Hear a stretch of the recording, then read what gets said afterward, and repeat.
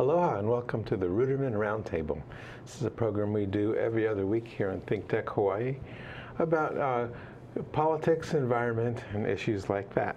I'm State Senator Russell Ruderman from the Puna District on the Big Island, and my guest today is Cory Rosenlee. Cory, thanks for being with us. Thank you for having me.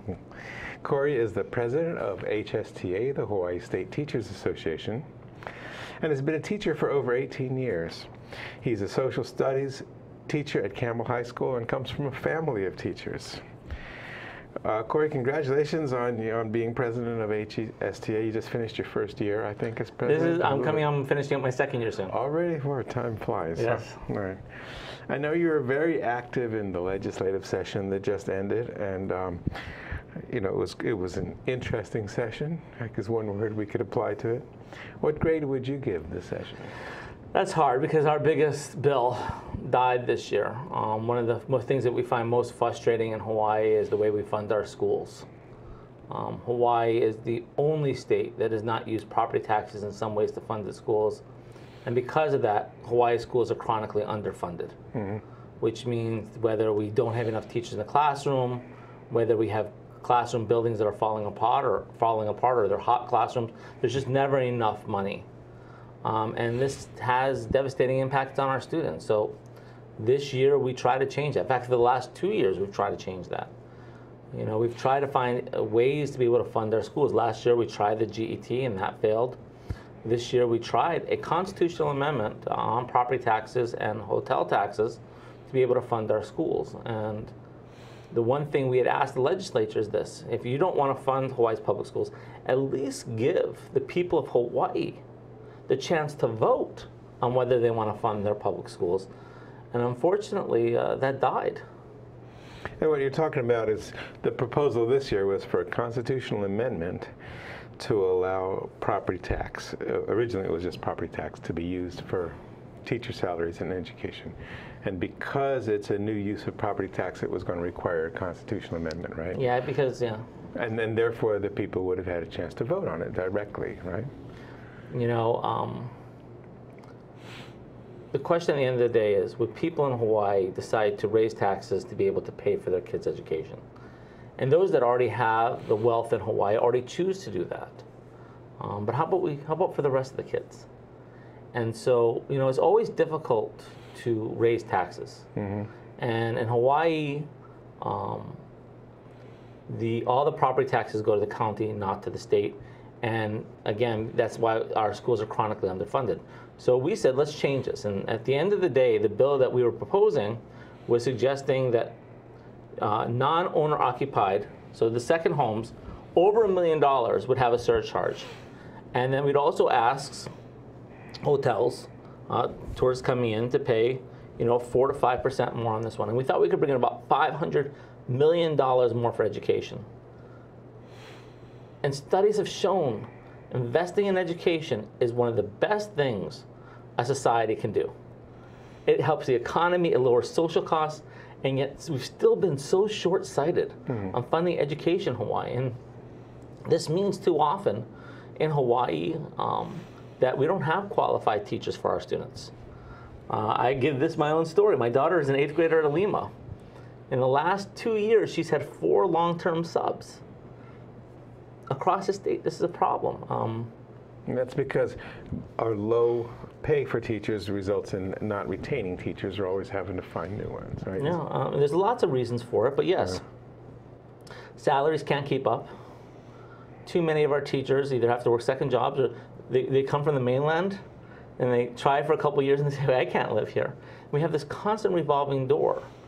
But, you know, in the community that you live, it's very difficult to recruit teachers, but that's not just there. I mean, too many of our students have this revolving door of new teachers that lack licenses, coming in and teaching them. And we don't see this because unless you're in the classroom and seeing this, you don't see this. But the result is too many of our kids are dropping out. Too many kids are ill-prepared for college and drop out there. And very few of our students in Hawaii will actually graduate high school or graduate college. How do we compare to other states on that? We're one of the worst. No kidding, really? There's something called the pipeline, okay? And the educational pipeline looks at how many students will graduate. So about one third of our students will not graduate high school. Of the ones that graduate, a little over half of them will go to college.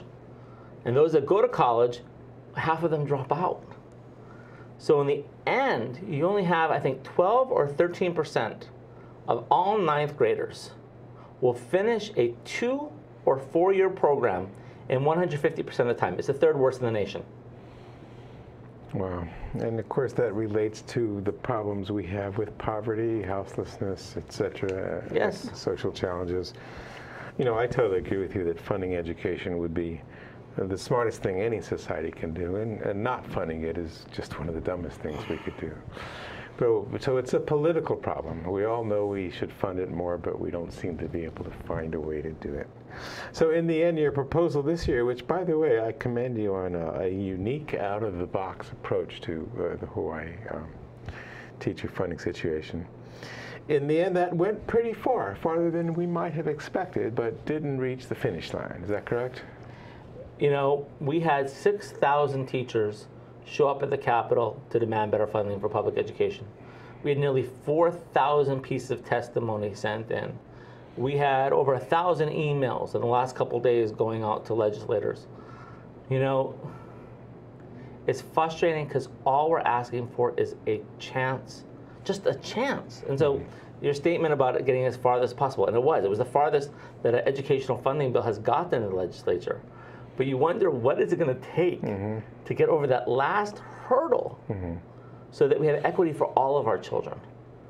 You know, in Hawaii, we have still very much a plantation mentality when it comes to our schools. And those that have the resources send their kids off to private schools. And we have the highest rate of private school attendance in the nation. Oh, really? We do. There's no other place in the nation that's like this. In the Honolulu district alone, about 1/3 of people send their kids to private schools. Really? Yes. I had no idea. And so you have a segregated society where you have those that have the resources send their children off to private schools where they have qualified teachers and low class sizes and good facilities, and they're given this opportunity. And then for the rest of Hawaii's children, we underfund our schools. And the sad part was, this was purposely designed 90 years ago. At that time, most of the land in Hawaii was owned by a few wealthy sugar plantation owners who did not want to use property taxes to fund Hawaii's public schools. And so they lobbied the legislature at the time, and that's why Hawaii doesn't use property taxes, and instead most of the funding comes from the GET. And so they didn't want it to make sure that the lack of educational opportunities so that those children would stay on the plantation. Interesting. And we're still living that model. We're still living, can you believe it? This 90 years later, we're still doing this model that basically has tiers of education for our children. What do you see as the future for educational funding? Will we try again next year at the similar proposal? We're going to keep on going back. Okay. It goes down to this fundamental question. Can we justify that some children will get everything that we know is needed for education and others will be denied that? You know, going back to the days of Brown versus Board of Education, you know, the idea of equitable schools is at the core, I think, of our values. And it's frustrating we haven't got that. And as many teachers see it in their own classrooms. You know, I met Campbell. We would have 30 new teachers a year. You know, we got the air conditioning last year. We're still fighting for it. But you'd be in a classroom that's 100 degrees. I'd have 40 kids in your classroom. And you would see these teachers leave and teachers not be happening. And I've seen this with my own daughter. And you just say, this is wrong. This has to change. And that's why, you know, it's so important that we go out and try to change these things. So next year we'll come back. You know, I have seen in my short time there that a lot of times an initiative takes 2 or 3 years to get passed. So you came up with a novel idea this year, and it got farther than we ever thought. And I do hope that you can be more successful with it next year. I'd love to see this happen. As I said to my colleagues when we voted for it, if we don't pass this initiative, let's think of something else. We got to find something to fix You know, as you've taught me, when we consider cost of living, we have the lowest paid teachers in the nation, and that's just unacceptable, I think, to anyone in our society. And we have over, I would put the statistic, our estimate is that over 10,000 children every day in Hawaii go to school and don't have a licensed teacher.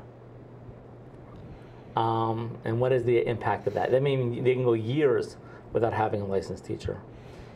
And the frustrating thing for me is, I watched editorials and people comment saying, yes, we agree we need to fund our schools, but this may not be the right approach. But no one ever comes up with the right approach, and the status quo continues. That's right. And so this is the best way. And if it's not, the people will vote that way. But when we've polled it, 2/3 of the people in Hawaii support funding our schools this way. So if the people want it, then we've got to challenge the legislature to either fund the schools properly or to give the chance to the people to fund the schools. Put it on the ballot. For yes, the put it on the ballot. I mean, look, let's let the people vote. I mean, how can we be so scared of letting people vote? That's right. That's what we said. Although we also don't have statewide initiative, and that's related to this issue. We are very hesitant to put things on the ballot here. How can our communities be more invested and help guide our education system and perhaps help solve this problem? What can people do? Well, one of the things I said before is this, and this is, I've seen this. People get frustrated with the system in Hawaii, and if they have the means, they leave it. You know, I've always joked, do you think tomorrow, actually they did this in Finland, they canceled all private schools. And so all the schools had to go there. So tomorrow, imagine if they said, okay, no more private schools. Punahou students, you got to go to Campbell. Do you think that those parents would tolerate 100-degree classrooms, would tolerate that their child was in a calculus classroom and their calculus teacher didn't know calculus? There would be this huge demand for the legislature to do something. Right. And unfortunately, sometimes when you remove those parents, and a lot of those parents, you know, at Campbell, they care about their children, but they're working 2 or 3 jobs. Mm-hmm. You know, unfortunately, too often times you would see children being raised by grandparents or their auntie or uncle, or sometimes even their sister, brother and sister. So, you know, it's not like they don't care, but life intervenes as well. And that makes it one step harder to get involved in the process to try to advocate for our schools. But I think that it is essential that we do that. All right, we're going to take a short break. We'll be right back. I'm talking with Cory Rosenlee, the president of Hawaii State Teachers Association. I'm State Senator Russell Ruderman. We'll be back in a moment. Thank you.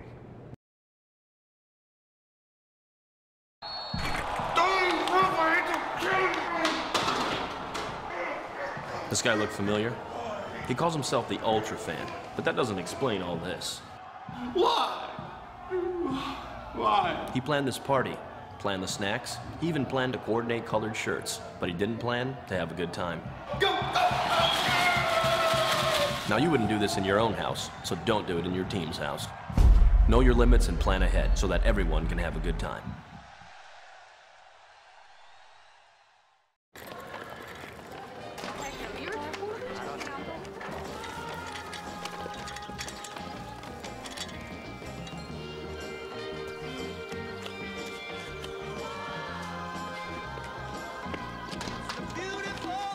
Thank you.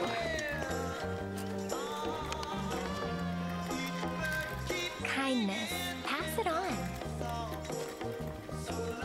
A message from the Foundation for a Better Life. Aloha, I'm Senator Russell Ruderman from the Puna District on the Big Island, and we're here at the Ruderman Roundtable. My guest is Cory Rosenlee, president of the Hawaii State Teachers Association. We're talking about teachers and educational funding in Hawaii.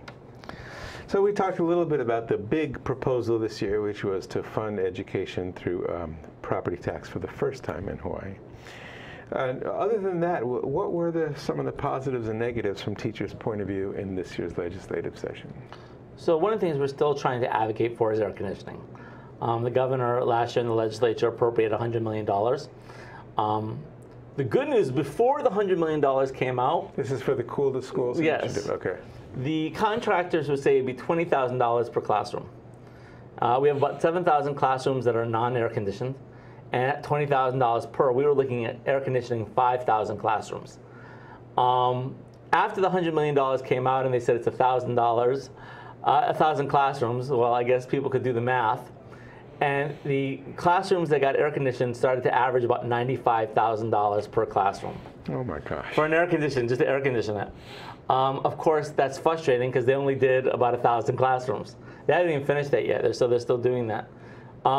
So we know the long term we still have to fix this problem. One of the solutions that the governor had last year was to use the infrastructure money, the GEM funding. And so we actually did advocate for that. So we were able to get another $35 million that could be used for heat abatement on that one. And we're still hoping that if they don't have to do it in 1 year, that they're going to lower the price so we do get more classrooms that have air conditioning. One of the other things that passed this year, and this is good, is that children that are free reduced lunch for the first month of school can still get it even if they haven't turned in those forms, because sometimes children didn't have those forms. The sad part is that over half of all students that go to Hawaii's public schools are now on free and reduced lunch. And so, this is important that they can have at least, that 1 or 2 meals a day. And I think we also passed a bill that we would not take lunch away from kids that haven't paid yet, at least for 30 days or something like that. Half of the students in public schools are on free and reduced lunch, which, for those who don't understand, that's basically a marker for living in poverty. Yes. Right? Okay. So a lot of kids, a lot of people don't know this, but a lot of kids get their only good meals on the average day at school,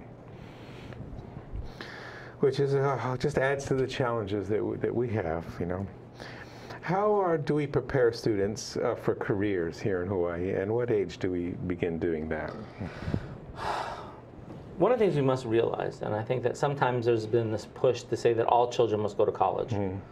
But I had a student come to my class, and he didn't like doing essays. So he would stop coming to my class. And I later found out that this student loved culinary, would actually show up early in the morning to open the kitchen at our school and enjoy cooking. And he was great at it. And I think sometimes we must teach to the child's passion. There are many good jobs out there that don't necessarily have to go to college. I still think you may go to a community college or get career education, but we've got to help our students develop their own skills and talents.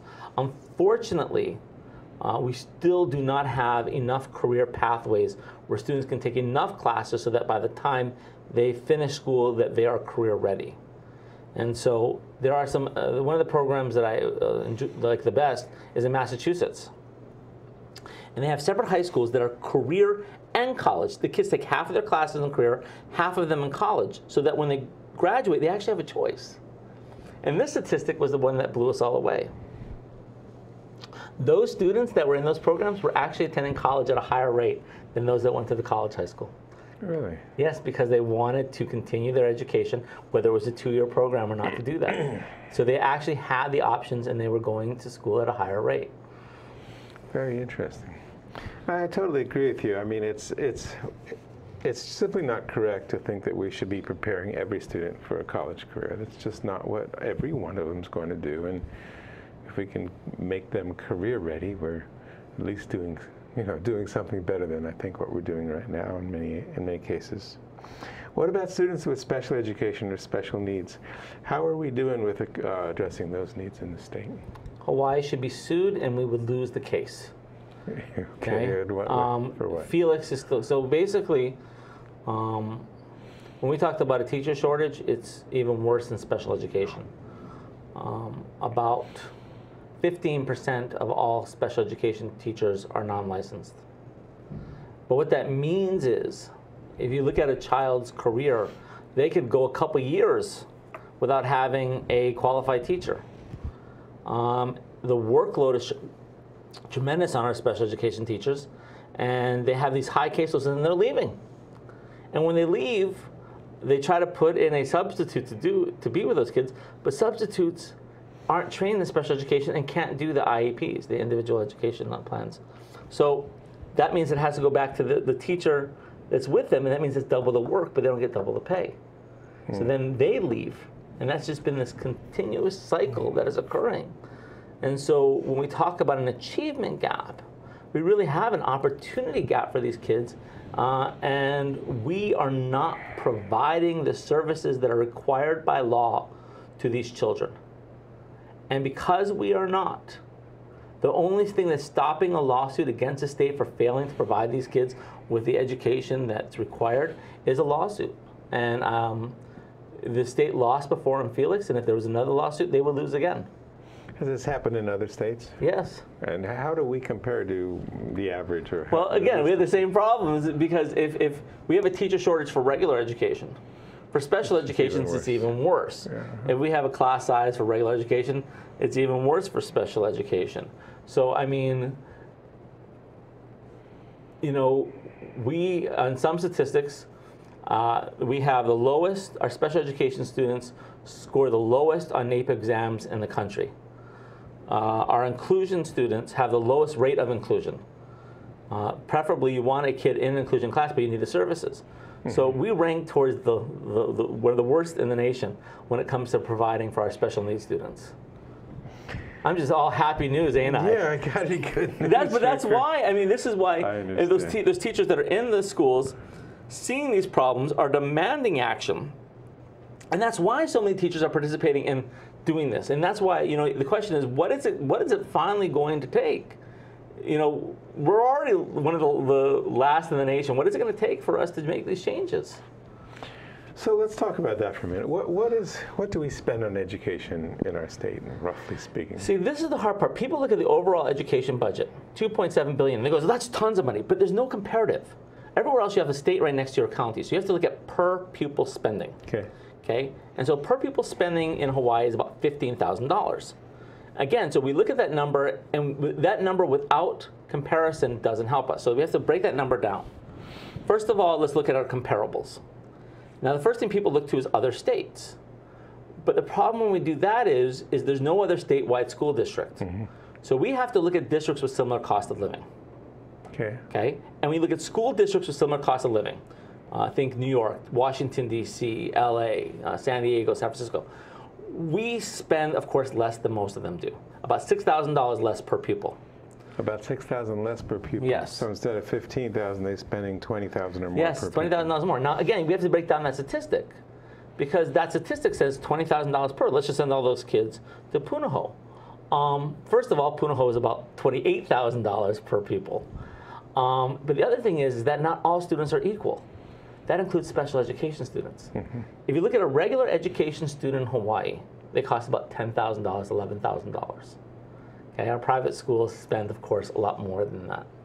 Special education is very expensive, and that's why, you know, it takes so much resources. But if you break down those statistics like that, you realize that, you know, not only are we trailing our comparative districts, we're also trailing those private schools in Hawaii that not only do tuition, but also have endowments on top of that.